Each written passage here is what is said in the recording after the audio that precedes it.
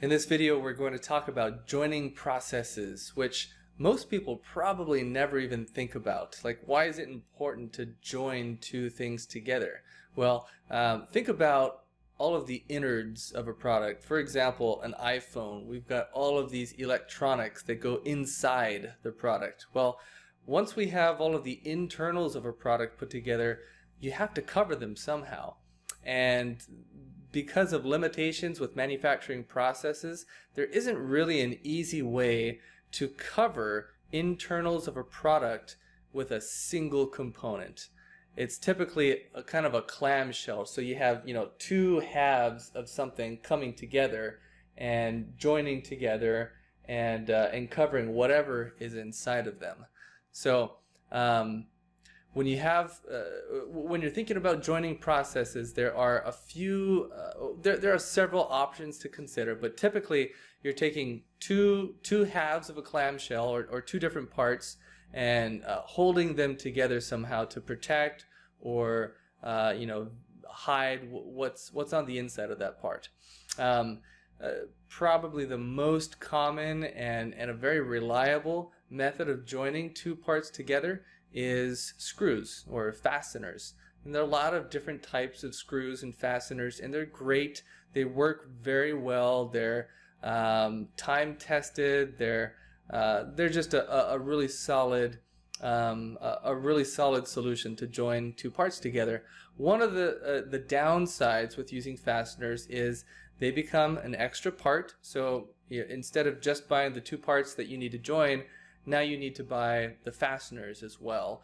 And then it's going to take someone working on the assembly line to actually install those fasteners. And granted, it doesn't take a lot of time to do that, but it takes some time. So the added cost of the material of the fasteners and the labor involved in installing them, that adds a little bit of cost to your product. So in that sense, they're not ideal, but they are really great tools to use for joining two parts.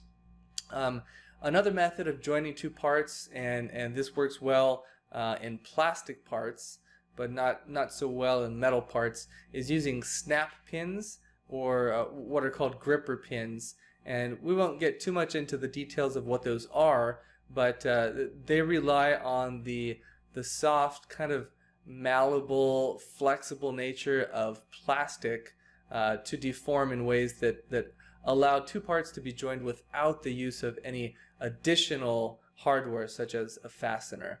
That's kind of the strength of using snap features or gripper pins in your molded plastic parts, is that they don't require any additional tools or hardware. They're features that are built directly into the parts themselves and allow the two halves to be joined together. A press fit is another joining method, and a press fit relies on usually, very tightly controlled tolerances and an interference between like a pin on one side and a hole on the other side. And we'll get a little bit more into the details of that in some of our written literature, but a press fit is a very common method of joining two parts together. Ultrasonic welding is a common process that's used. It's maybe not as common as just using screws or snap features or a press fit, but ultrasonic welding definitely is a process that you can use to join certainly two plastic parts. That's probably where it's most commonly used. I have read here and there that it can be used on metal parts, but I'm not really very familiar with that application. Adhesive is something that can be used. A note on adhesive, a lot of people, especially people who are not really familiar with the field of product development, might go directly to adhesives because it seems simple, right? Just apply some adhesive and push the two parts together and boom, you've got your parts joined. Well, in reality, adhesives are fickle, and most product designers don't like using adhesives because they're fickle. It's hard to get it just right. It's hard to make the process of applying that adhesive perfectly consistent from part to part. So yeah, adhesives, they're somewhat common, and they're certainly used in industry, but a lot of product designers, including myself, don't like using adhesives because they're fickle. And then one of the last processes to talk about is just tape. And we're not talking about, like Scotch tape. We're talking about more industrial tape. 3M is a big company, and they make a lot of products, but one category of products that they make very well are industrial tapes, sometimes referred to as transfer tapes, but these are very, very strong adhesive tapes that will allow you to bond two parts together. So as a mechanical designer, it looks like I have two options that are pretty good. One of them is fasteners, like screws, and the other one is the gripper pins, perhaps. So I'm thinking about the pros and cons of both of these. And if I'm going to do the gripper pins, I have to put them in the CAD model, so it takes time, more thought.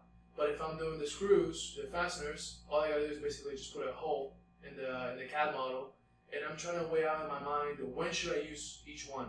Sure, yeah. So one point is that you typically do add your fasteners to the CAD model as well. There are a few reasons for that, but for now we'll just say it is good practice to put fasteners in your CAD model, so you don't really save any time there. I think the big difference between using screws or gripper pins is one, gripper pins only work for plastic parts. You wouldn't use gripper pins in metal parts. And the other thing is that assuming your part geometries will accommodate grip pins, because not all of them do, but assuming your part geometry will accommodate gripper pins, they're a cheaper method of joining your parts, and it is a permanent joining. Once your gripper pins are set one side into the other, they won't come apart.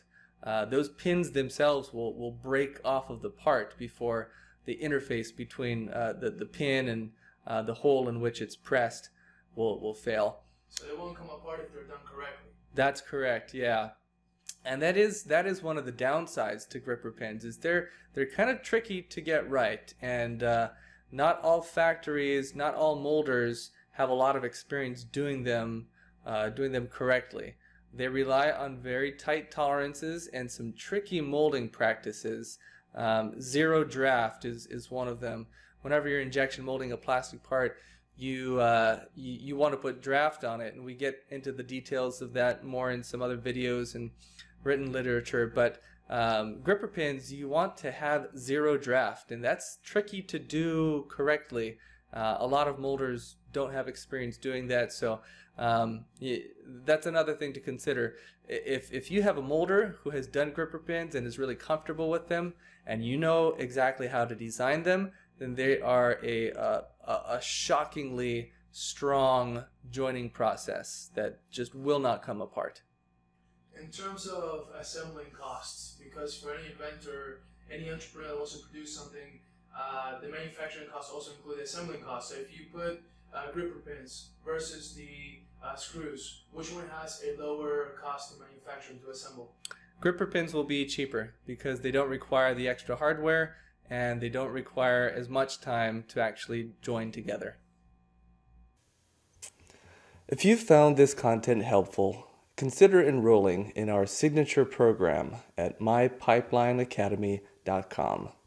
Whether you're an individual interested in beginning a new career as a mechanical designer, or a company interested in training your new engineering hires, our signature program helps students develop the practical skills they need to be productive mechanical design engineers. Seating is limited. We hope to see you there soon.